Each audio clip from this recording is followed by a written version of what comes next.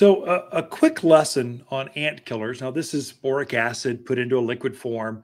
This is really good at taking out those little tiny black ants that come into your kitchen, take over in the gardens. They live underneath the pots.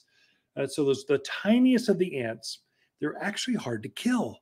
They cannot resist this ant killer. And so, the way I'll use that, I'll take one of my business cards and I'll put a few drops on there and I'll put it in the pantry where they seem to be congregating. Wipes them right out.